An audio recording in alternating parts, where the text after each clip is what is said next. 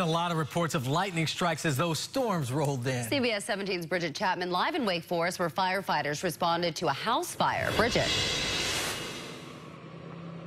Yeah, we're here on Lonnie Drive, and the fire marshal actually just left, and here's what he said happened. A lightning bolt struck the house. I'm going to see if we can get in. You can see a little bit of that marking.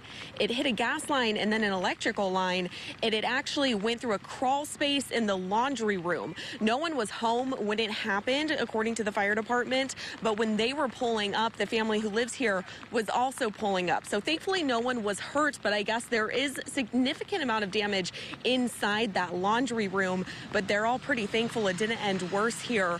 Funny enough, one of the women who lives here, she knows one of the fire chiefs, and he called her, said, just want to double check whether or not this is your address. She said, yes, it is, and he said, you better get over there. So she didn't know what to expect when she pulled up, but thankfully, like I mentioned, minimal damage compared to what it could be, but they said the biggest thing is the floor.